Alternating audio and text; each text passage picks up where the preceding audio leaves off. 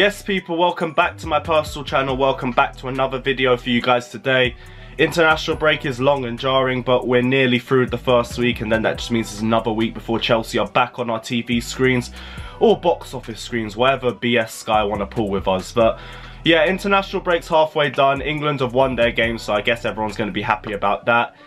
Edouard Mendy's injured though, which means Kepa Willie's going to have to start our next game, which is literally the last thing I want to see, but I guess we just have to move and roll with the punches, same way we've been doing the first 6 games this season. And speaking of first 6 games this season, in this video we're going to be talking about the top 5 talking points from our first 6 games of the season, because we know there's been a lot of ups, there's been a couple of downs as well, there's been plenty to talk about. And I know 6 games is not the perfect amount of games to judge what we're going to do throughout an entire season. If you go back to 16-17, if you looked at our first 6 games this season, we'd look like an entire mess, and then we didn't drop a single point for the rest of the year. So who knows, but it's still going to give you a decent idea of what we can achieve. So we're going to delve into the 5 talking points. Let me know if you agree or disagree with any of the thoughts I make down in the comments section below.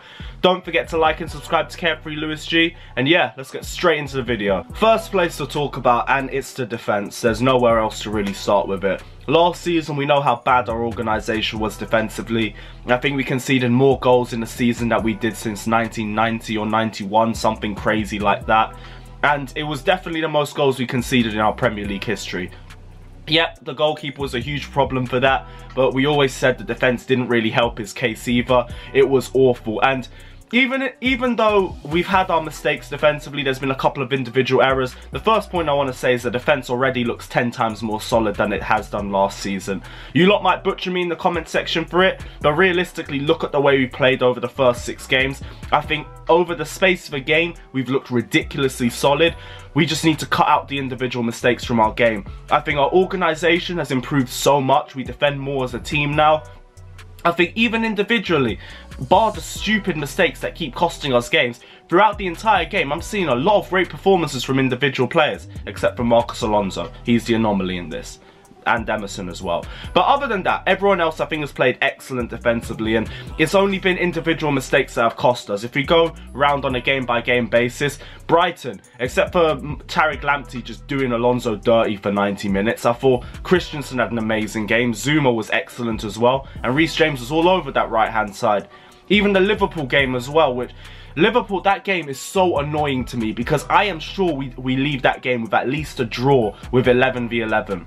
First half we handled Liverpool excellently, and yeah, they dominated the game, but we weren't trying to battle them on a possession game, because we would have lost them. We would have lost the game trying to fight for possession. We just coped with Liverpool. We handled them, and they didn't even have a shot on target until that stupid Christensen red card. And as soon as that happened, the game just fell apart, because 9 men defending a goal with Kepa in it, good luck. Good luck. I'd like to see you try any better. Even after the 2 goals from Liverpool, I still thought we held them really well. If anything, Liverpool kind of took their foot off the gas as well, because at 2-0, they know the game's done. We know the game's done. We can't really try press them forward as much, because if we do that, we're already going to be open up, and then it will be 3-0. So both teams just kind of just let the game go on. We had the penalty as well that got saved. It just is what it is. West Brom. Now, I will say, that was the only game that looked like a throwback to last season's defending. Marcos Alonso was on a madness.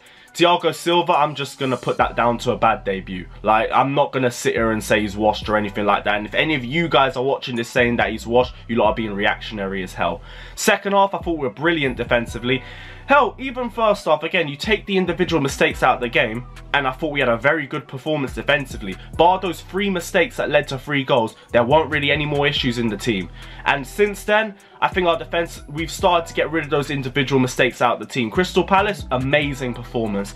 Tottenham, you take away that stupid Emerson falling asleep, and yeah, we had a good defensive performance in that game as well.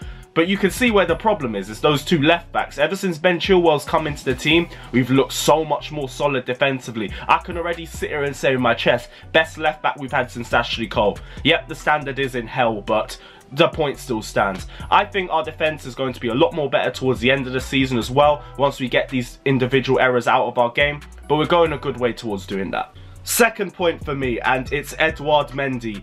Edouard Mendy, he doesn't have a lot of pressure on himself right now, but I will be real when I say his performances are going to define what we do this season, because there's going to be no one else in goal that's going to help him out or help the team out if he starts flopping. I'm not going to say he is going to flop, and I'm not going to speak it into existence either, but if Edouard Mendy flops, we are so pissed. We are so pissed, I can't even lie.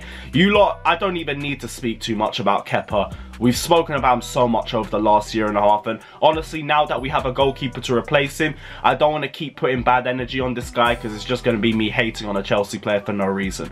But we know what the case is with Kepa. We know I've spoke about how the bar's in hell when it comes to left back. The bar is even further below than hell when it comes to being in goal. And I already said in my previous video yesterday, Mendy has to literally forget how to use his arms in order for Kepa to get his spot back, because now Frank Lampard doesn't even have to start Caballero to show his lack of trust in Kepa.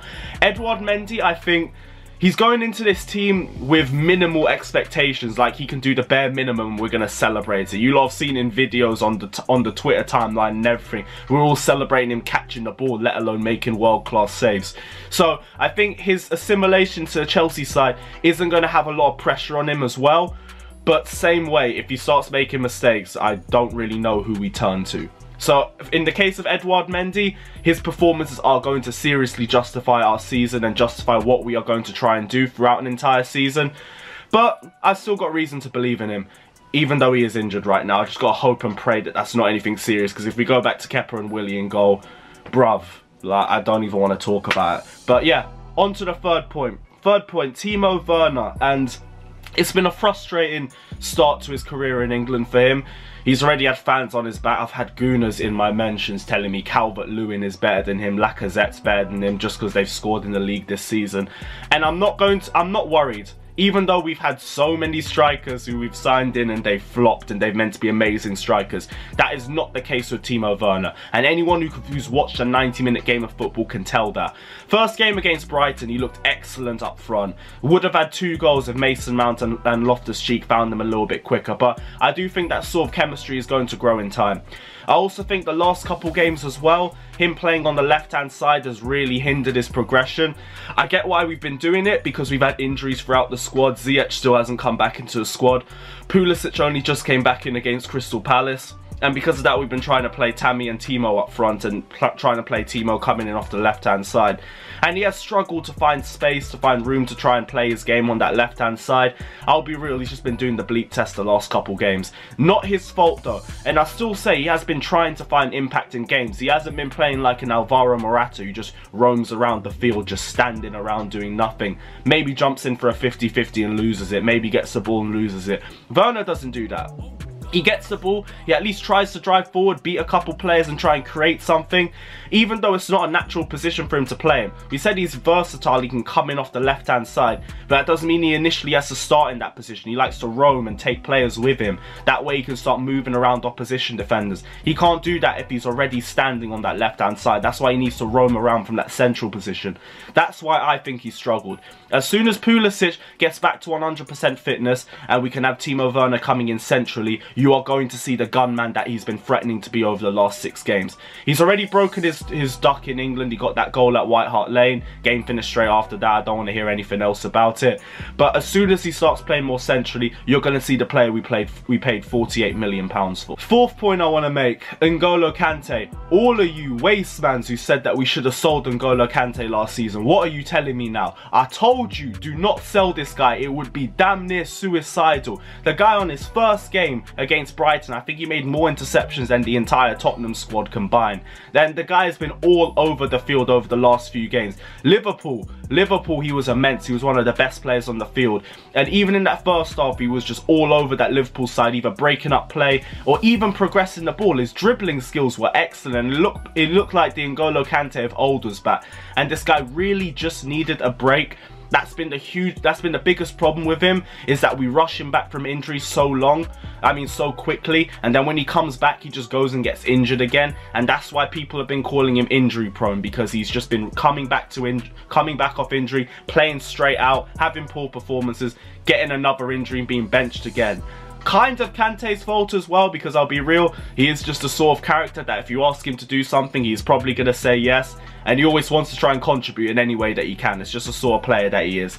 But same way, our management of Kante did need to be a lot better over last season. I do think the Project Restart has helped because it's given that little 4-month break in between, and also the 1-month break after the FA Cup final finish. That's the reason why we're seeing N'Golo Kante back at his best. But honestly, thank God we didn't sell this guy. I had people telling me we should sell this guy because he's 29. It's the best time to sell him. Are you stupid? I've said so long. Play him until he's in his mid-30s. And as soon as he loses his legs, he can play that Makelele role that everyone's been begging him to play for the last few years. Trust me, this guy can be our player for the next 5 or 6 years. I don't care how old he is. Final point, and we're going to talk about Mason Mount because right now it's the only thing Chelsea fans want to talk about. Mason Mount, and I get why fans have been annoyed that he's been playing so regularly because it has had an impact on his performances. But same way, I think he's just been overplayed. I don't think he's an overhyped talent. I don't think he's Lampard's favourite or anything like that. I think he's very key to the way we play in terms of the way we press, and his movement off the ball does help that a lot. But I also think he has been overplayed a little bit, and I also think him playing on the wings hasn't helped him out either.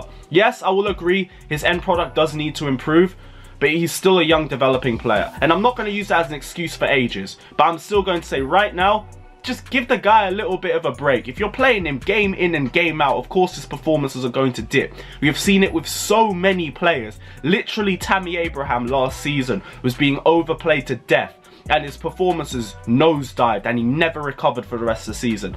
I'm not saying that's going to be Mason Mount, but I am seeing a little bit of similarities. He does just need rest. That Tottenham game, he was poor, but he should have been taken off a lot early. If you want to criticise Lampard for that, fine, go for it. But same way, do not criticise Mason Mount, because all of this criticism going his way is giving me little vibes to when Lampard was at West Ham and all the West Ham fans were saying it's nepotism and he shouldn't be playing. And Harry Redknapp was the one saying this is the guy that's going to go straight to the very top. I'm seeing the same vibes, except Lampard is Redknapp, Mount is Lampard, and whatever that fan was saying Scott Cannon was better than him is just half the Chelsea fan base. Bro, trust in Mason Mount. The guy is a baller. The guy is going to develop into a top midfielder. Do not let it be for another club. Trust me when I tell you Mason Mount is going to do bits for us this season, and he's going to turn up for us in key points.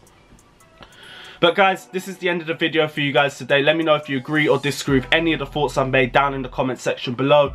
Don't forget to like and subscribe to Carefree Lewis G, and I'll see you guys very, very soon. Take care. Up the Chelsea.